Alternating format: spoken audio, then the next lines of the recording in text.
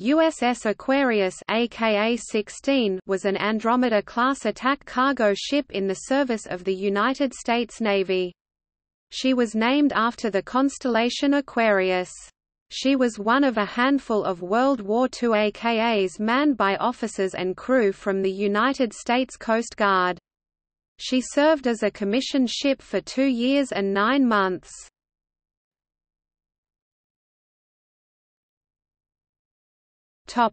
History.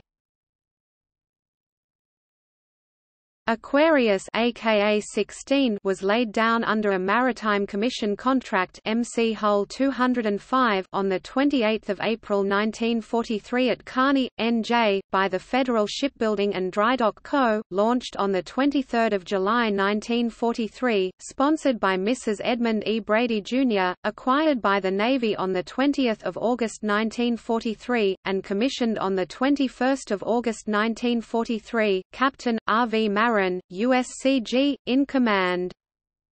Manned by a Coast Guard crew, she conducted brief shakedown training in Chesapeake Bay and sailed on 15 September via the Panama Canal to the west coast. Reaching San Francisco on 19 October, she loaded cargo and embarked passengers for transportation to Hawaii. She reached Pearl Harbor on 28 October and then returned to San Diego, where she reported for duty to the 5th Amphibious Force, Pacific Fleet, and was assigned to Transport Division 24. Following a repair period lasting until 25 November, she embarked Marines and got underway for amphibious training exercises off the California coast. On 4 January 1944, she sailed for Hawaii. She joined Task Force TF-53 at Pearl Harbor and sortied on the 22nd of January for the invasion of the Marshall Islands. She stood into the transport area off Roi and Namur Islands, Kwajalein Atoll, on 31 January and from then until 6 February, unloaded her cargo and disembarked troops. On 10 February, she arrived at Funafuti, Ellis Islands, where she joined the 3D Fleet.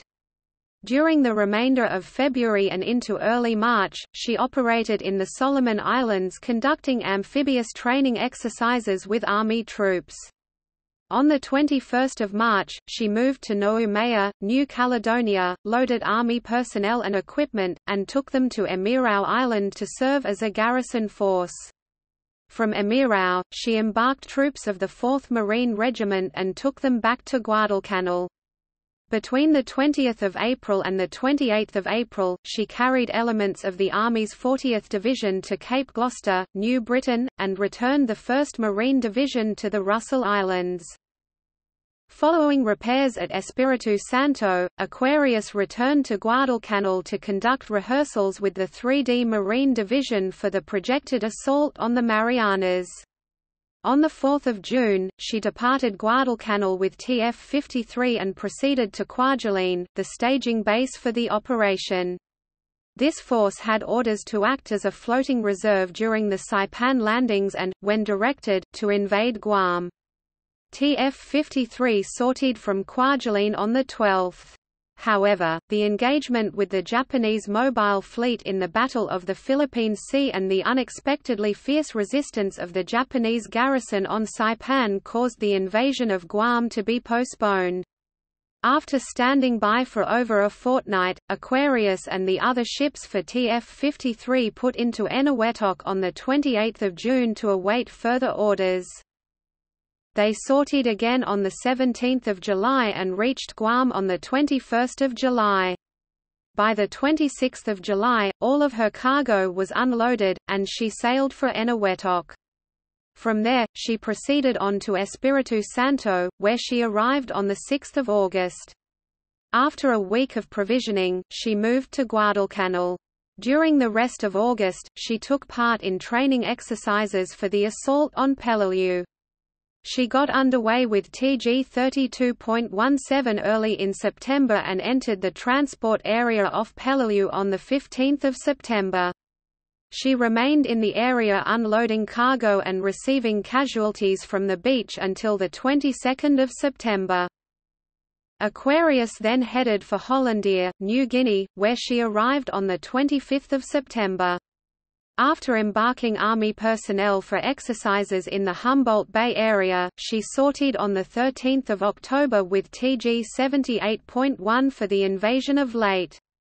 On a day, 20 October, she was anchored in San Pedro Bay and began unloading her cargo. She left the area the next day and returned to Hollandia, and made another run to Leyte in mid-November. By the end of November, she was at Itape, New Guinea, to load more Army units. She sailed on 28 December with TG 78.1 to support the landings at Lingayen Gulf. She reached the invasion area on 9 January 1945, completed unloading the next day, and retired to Leyte on 13 January. She took on cargo and personnel for the impending Zambales Subic Bay operations. She reached that area on 29 January and 2 days later was back in Leyte. Late in February, she proceeded via Hollandia to Guadalcanal and held training exercises off Guadalcanal until sailing for Ulithi on 15 March. On 27 March she sortied with Transport Division 36 for the assault on Okinawa. Aquarius remained off Okinawa from 1 April to 9 April, resupplying other ships. She got underway again on the latter day, called at Saipan on 13 April, Pearl Harbor on 26 April, and arrived at Seattle, Washington, on 4 May to begin overhaul. The yard period ended on 12 July, and she conducted refresher training off the West Coast. While she was still in Californian waters, Japan capitulated. She departed San Diego on 18 August, arrived at Guam on 4 September, and moved to Saipan 3 days later to load cargo and troops for use in the occupation of Japan. On 23 September, she anchored in the harbor of Nagasaki to begin unloading. Departing Japan on 26 September, she proceeded to Mindoro and Manila Bay, Philippines. On 23 October, she sailed from Manila with TG 78.7 bound for Hong Kong. During the next 2 months, she shuttled Chinese troops and supplies between Hong Kong, Chinwangtao, and Tsingtao. She returned to Seattle on 13 December. She remained on the West Coast until February 1946, then proceeded to New York where she was placed out of commission on 23 May. She was turned over to the War Shipping Administration on 12 September, and her name was struck from the Navy list on 13 November 1946. She was subsequently sold to U.S. Lines on 12 February 1947. Aquarius earned 8 battle stars for her World War II service. Needs minor rewrite *. This history as written, makes the Aquarius sound like it was just a cargo ship. That is not true at all. The ship carried the landing craft that actually took the troops to the beaches.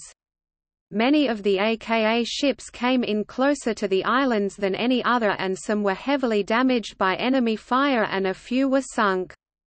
Source: My father was one of those Coast Guardsmen who piloted a landing craft from this ship at Leyte Gulf, Lingayen Gulf and a few others.